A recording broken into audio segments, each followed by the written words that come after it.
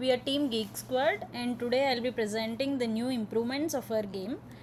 Based on the midterm feedback, the users felt that we had a lot of text at start of each level.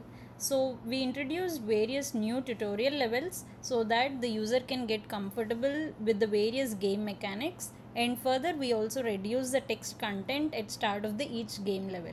So I'll be showing you one of the tutorial level that we have introduced, which is dodge tiles. We can use left and right arrow keys in order to dodge the tiles.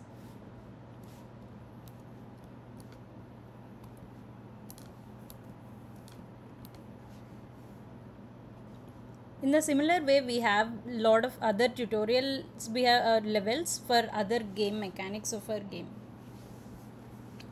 In our previous version of the game, we can move to the extreme right or extreme left and can dodge obstacles. But now we introduced a new asset for boundary to restrict the movement of the player and make the boundary more clear.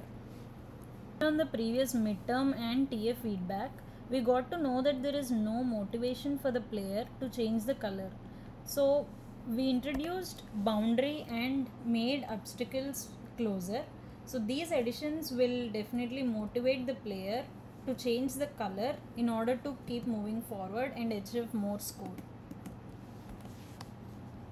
We have also introduced colored enemy planes. So when same color enemy plane is hit, it will result in a score increment of plus 25, and if we hit a different color enemy plane, it would result in a score of plus 10. Thank you everyone, and we hope you will enjoy playing our game. Finally, happy Thanksgiving.